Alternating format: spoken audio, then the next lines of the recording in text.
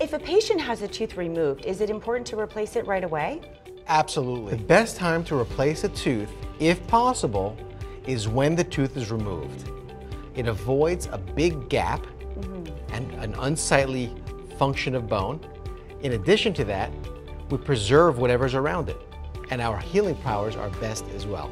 That definitely makes sense. So the advice that I give all my patients at a minimum, if they can't afford to place an implant the day of an extraction, is to add a bone graft to that site. So this is the most recent x-ray of where you are. You have all the bone graft that we placed took. A bone graft allows that site to heal and preserve the bone that was there. It allows us to have a window of opportunity to come back and put an implant in. So it's like a space saver. Exactly. So now we're ready for the second step, which is basically replacing the foundation, placing those implants, and getting us ready for the next step, which is teeth. And then giving you those teeth for a lifetime.